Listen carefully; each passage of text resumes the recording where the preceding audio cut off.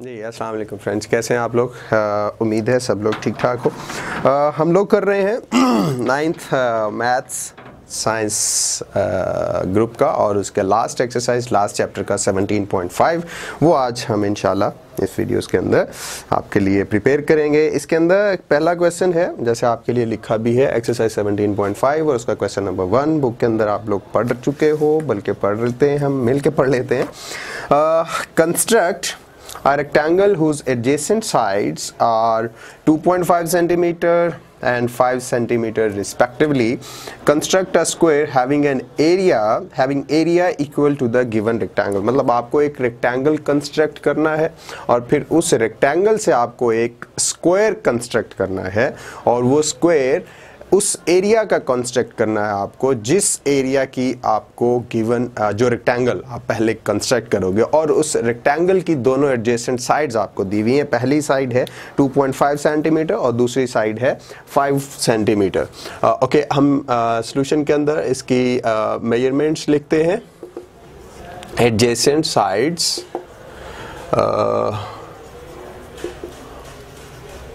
Of rectangle जो कि आपको दी हुई है 2.5 सेंटीमीटर एंड 5 सेंटीमीटर। तो ये दो साइड्स आपको एक रेक्टेंगल की दी हुई हैं, तो पहले आप इन दोनों साइड से रेक्टेंगल कंस्ट्रक्ट करेंगे, हम करते हैं अभी, और उसके बाद फिर उसी रेक्टेंगल से हम एक ऐसा स्क्वायर कंस्ट्रक्ट करेंगे। जो स्क्वायर का जो कंस्ट्रक्ट करेंगे न्यू स्क्वायर और उस रेक्टेंगल का जो ऑलरेडी कंस्ट्रक्टेड होगी इस एडजेसेंट लेंथ्स के साथ उन दोनों के एरियाज इक्वल होने चाहिए। अच्छा, सबसे पहले जब आपको एक रेक्टेंगल कंस्ट्रक्ट करनी है तो उसकी कोई भी एक साइड ले लीजिए। सबसे पहले काम आप यही कर लीजिए, एक साइड ले लीजिए। जैसे मैं ले रहा हूँ 2.5 सेंटीमीटर, लाइक ए से बी। आप रूलर के साथ एग्जैक्ट मेजरमेंट लीजिएगा। मेरे पास अभी हम चूंकि जल्दी करना चाह रहे हैं इसलिए एक रूलर से आपने एक लेंथ मेजर कर ली 5 सेंटीमीटर की। फिर किसी भी एक ए एक्सिस को आप पॉइंट वर्टेक्स ए को आप सेंटर मानते हुए यहाँ से एक 90 डिग्री का एंगल कंस्ट्रक्ट कीजिए। और 90 डिग्री का एंगल आपको पता है, पहले आप सेमी सर्कल ड्रा करते हो, फिर यहाँ पे 60, फिर यहाँ पे 120 और इन दोनों का हाफ अगर करेंगे तो वो यहाँ पे कहीं पे 90 का एंगल बनेगा। ओके, अब वर्टेक्स का ओरिजिन और इसको आप ज्वाइन कर दीजिए, आगे तक लेके जा सकते हैं जहां तक आपकी मर्जी है। मतलब एक आपने 90 डिग्री का एंगल बनाया और उसका टर्मिनल आर्म आपने ए से लेके टी तक ले लिया। अब चूंकि आपको दूसरी साइड चाहिए 2.5 सेंटीमीटर और इसी तरह वर्टेक्स ए को सेंटर मानते हुए आप कॉम्पस का 2.5 सेंटीमीटर रेडियस खोलिए और यहाँ से सेंटर पे रख के एक आर्क ड्रा कीजिए जो इसे कहीं यहाँ पे इंटरसेक्ट करेगी। यहाँ तक आपके पास इसका एक और जो आपको एक साइड पहले आप ले चुके हो 5 सेंटीमीटर और ये दूसरी डायमेंशन या दूसरी साइड आपको मिल गई, एडजेसेंट साइड जो है उसकी दूसरी मिल गई आपको 2.5 सेंटीमीटर्स की। अब बिल्कुल इसी तरह वर्टेक्स बी के ऊपर भी आप 90 का एंगल बना के सेम इसी तरह से 90 डिग्री का एंगल बनाते हुए आप 2.5 सेंटीमीटर का एक आर्क ड्रा करेंगे और आपके पास एक रेक्टेंगल बन जाएगी कुछ इस तरह से। अब ये आपके पास वो रेक्टेंगल थी जो आपने कंस्ट्रक्ट करनी थी। इसके जितने भी पॉइंट्स बने आप 1 बाय 1 यहाँ पे लिख सकते हो, पॉइंट्स ऑफ कंस्ट्रक्शन। पहले पॉइंट के अंदर हमने सबसे पहले हमने लेंथ ली थी 5 सेंटीमीटर की। तो आप फर्स्ट स्टेप में लिखिए take a length of 5 centimetre, take a length A B of 5 centimetres. फिर दूसरे नंबर पे आपने वर्टेक्स ए के ऊपर और वर्टेक्स बी के ऊपर 90 डिग्री के एंगल्स बनाए और वहां पे आपने आर्क्स ड्रा करी 2.5 सेंटीमीटर्स की। ड्रा एंड एक्चुअली आपने कंस्ट्रक्ट किया था तो आप ये लिखिए construct angle of 90 degree on vertex A and vertex B and draw two arcs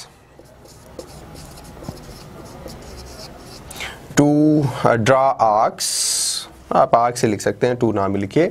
draw arcs of radius आपको पता है जो दूसरी लेंथ थी 2.5 सेंटीमीटर, आपने यहाँ पे रख के जो आर्क को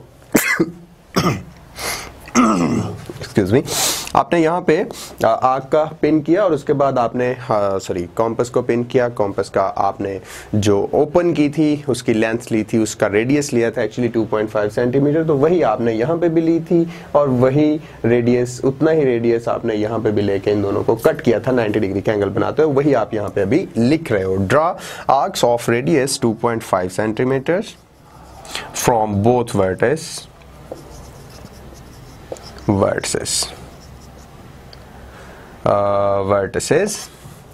तीसरे नंबर पे आपने क्या किया था, ये वाला पॉइंट, इसको नाम आपने दे दिया था C और ये वाले पॉइंट को नाम आपने दे दिया था D। अब आपने C और D को एक लाइन से आपने ज्वाइन, स्ट्रेट लाइन से ज्वाइन कर दिया। तो यहाँ पे आप ये लिख लीजिए, now join C and D which is fourth point के ऊपर आपके पास आ गई required rectangle of 5 centimeter and 2.5 centimeter sides। पहला काम तो ये था कि आपको एक रेक्टेंगल डिजाइन करना था, रेक्टेंगल कंस्ट्रक्ट करना था, जो कि हमने रेक्टेंगल आपके सामने कंस्ट्रक्ट कर लिया। अब ये हमें टर्मिनल आर्म्स इसके नहीं चाहिए, जस्ट आपको रेक्टेंगल चाहिए था, वो हमने ले लिया। अब इसके बाद रेक्टेंगल जब आपके पास आ जाएगा तो उस रेक्टेंगल के बाद आपको अभी यहाँ पे बनाना है एक स्क्वायर जिसका एरिया इस रेक्टेंगल के एरिया के ऑलमोस्ट इक्वल होना चाहिए। उसके लिए आप क्या कीजिए, ये जो CD है, ये जो एक लेंथ है इसकी C से D, कोशिश कीजिए कि ऊपर वाली लेंथ को ही कंसीडर कीजिए। CD को आप एक्सटेंड कर दीजिए टूवर्ड्स D, लाइक CD जो आपके पास लेंथ आ रही है इसको आगे आप N तक क्या कर लीजिए, एक्सटेंड कर लीजिए। लाइक आप यहाँ तक, N शायद आपको नॉन विजिबल हो तो यहाँ तक ले लेते हैं। N तक आपने CD को क्या कर लेना है, एक्सटेंड कर लेना है। और एक्सटेंड करने के बाद जितना ये वाला 2.5, अब पॉइंट D के ऊपर आर्क को रखने के बाद, फिर से दोबारा से, सॉरी आर्क नहीं बल्कि कॉम्पस को पॉइंट D के ऊपर रखने के बाद आपने ओपन करना है एक आर्क ड्रा करने के लिए। और वो आर्क कितना होना चाहिए, रेडियस उसका होना चाहिए 2.5, यानी इस लेंथ के इक्वल आप कॉम्पस को ओपन कर लीजिए। ये वाली लेंथ आपको नजर आ रही है D से B, इस लेंथ तक, इस लेंथ के इक्वल आप कॉम्पस को ओपन कीजिए। पॉइंट D के ऊपर उसको पिन करने के बाद एक आर्क ड्रा कर लीजिए DN के ऊपर, जो उसे ऑलमोस्ट यहाँ पे कहीं पे कट करेगी। तो ये पॉइंट आप P दे दीजिए। अब यही काम आप यहाँ पर लिख लीजिए। अच्छा, ये कंस्ट्रक्ट हो चुकी है रेक्टेंगल, तो रेक्टेंगल कंस्ट्रक्ट करने के बाद नेक्स्ट काम आप यहाँ पे लिखिए जो स्क्वायर कंस्ट्रक्शन के लिए। पहले नंबर पे हमने क्या किया, CD को एक्सटेंड किया टुवर्ड्स D, फिफ्थ पॉइंट के ऊपर एक्सटेंड CD टुवर्ड्स D, और फिर छठे पॉइंट के ऊपर आपने लिया यहां से D के ऊपर, D को taking D as a centre, draw an arc of equal, और draw an arc of 2.5 centimetre. Like आपने D के ऊपर सेंटर रखने के बाद एक आर्क ड्रा करी, taking D as centre, draw an arc of 2.5 centimeter which cuts DN at P, जिसने P के ऊपर कट किया। अब P एक ये यहाँ तक हमारा काम हो गया। अब इसके बाद क्या करना है, आपने P और C इन दोनों का राइट बाइसेक्टर लेना। P और C का राइट बाइसेक्टर ऑब्वियसली आप जब लेंगे तो कुछ ये होगा, और इसी तरह यहाँ से कट करेंगे, इन दोनों पॉइंट्स को ज्वाइन करेंगे तो आपके पास कुछ राइट बाइसेक्टर आ जाएगा। लाइक यहाँ पे ये आपके पास राइट बाइसेक्टर खींचना ऑब्वियसली एक्चुअली हम पहले सीख चुके हैं, इसलिए इसके ऊपर बहस करने की अब हमें ज़रूरत नहीं रही। तो ये आपके पास आ गया राइट बाइसेक्टर, जिसको आप O का नाम दे सकते हैं। और छठे पॉइंट के ऊपर आप लिखेंगे draw a right bisector of PC P which cuts CP at O, जिसने CP को एक्चुअली O के ऊपर कट किया। अब इस पॉइंट को O पॉइंट को आप सेंटर मानते हुए एक सेमी सर्कल ड्रा कीजिए। O पॉइंट को जब आप सेंटर मानेंगे तो सेमी सर्कल ऑब्वियसली आपके पास जो बनेगा वो कुछ ऐसा बन जाएगा, लाइक इसी पॉइंट के ऊपर, क्योंकि ये पॉइंट P और C इन दोनों पॉइंट्स का क्या था, राइट बाइसेक्टर था, और अगर ये बाइसेक्टर है तो ऑब्वियसली फिर जितना लेंथ इधर है उतना ही इधर होगा। तो इस पॉइंट से जब आपने राइट बाइसेक्टर एक ड्रा किया तो वो कुछ इस तरह से आपके पास आ गया, ये वाला बन गया आपके पास एक सेमी सर्कल आपने बना लिया। अब जब आपके पास सेमी सर्कल बन गया तो इसके बाद समझिए आपका काम हो चुका है। सेमी सर्कल बनने के बाद अब जो ये लेंथ आपकी थी B से D, इसको ले जाइए एक्सटेंड कर लीजिए टू द सेमी सर्कल। अब सेमी सर्कल तक जब आपने इसको एक्सटेंड किया, पहले लिख लीजिए 7वां पॉइंट इसका, draw a semi circle taking O as center, taking O as center of radius इसका कितना होगा, radius equals two of radius equal to OP या फिर OP या फिर OC, क्योंकि ये दोनों इक्वल होंगे। और सेमी सर्कल ड्रा करने के बाद लास्ट वाला 8वां पॉइंट जो एक्चुअली आपने किया था डिज़ाइन, वो ये था कि आपने B से D को एक्सटेंड कर दिया था टूवर्ड सेमी सर्कल। अब यहाँ पे भी ये लिख लीजिए extend BD towards D up to semicircle which cuts semicircle at point M, ये कह सकते हैं। एक्चुअली आपको लिए ही लिखना चाहिए extend BD towards D which cuts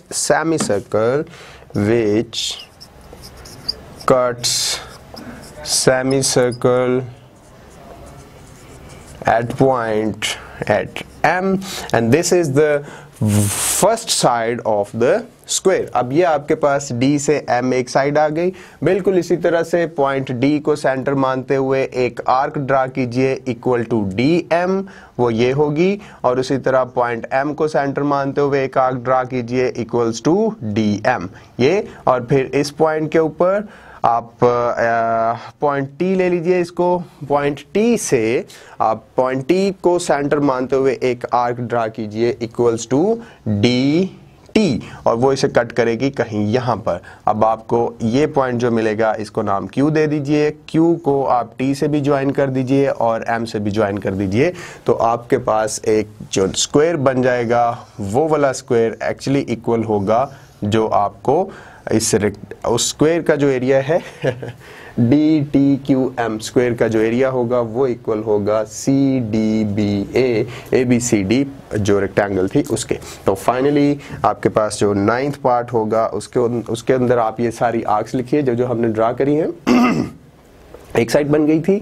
अब आप लिखिए taking M as center, taking M and T as center, draw arcs of radius आप याद रखिए कितना लेना चाहिए, D से लेके M तक, क्योंकि स्क्वायर की चारों साइड्स इक्वल होती है, इसलिए हर साइड का रेडियस आपके पास या हर साइड की जो लेंथ होनी चाहिए वो सेम होनी चाहिए जो आपके पास DM है। Radius draw arcs of radius DM। ये होने के बाद अब आपने पॉइंट T और पॉइंट M से भी आर्क्स ड्रा करी। पॉइंट T और M को जो ड्रा करी थी वो उन दोनों ने, सॉरी ये मुझे पहले लिखना चाहिए था, taking M and D as center, taking M and D as center, draw arcs of radius DM इसके इक्वल, यानी D और M को सेंटर मानते हुए दो आर्क्स लीजिए, जिसने एक को कट किया D, N को कट किया T के ऊपर, और यहां से आपके पास एक और आर्क आ गई। अब पॉइंट T और M को सेंटर मानते हुए फिर से दो आर्क्स ड्रा कीजिए जो एक दूसरे को कट करेंगी पॉइंट Q के ऊपर, या आप 10th पॉइंट के ऊपर लिख लीजिए। Now draw two arcs draw two arcs from point from M and T which cuts each other at point Q. Finally आप 11th पार्ट के ऊपर 11th पॉइंट के ऊपर लिखिए ज्वाइन Q2। एक्चुअली Q को आपने M के साथ और T के साथ ज्वाइन कर देना है और आपके पास जो आएगा required, hence required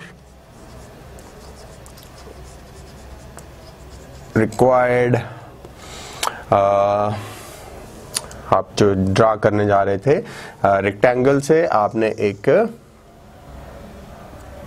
square draw कर लिया, required square, hence required square D T Q and M.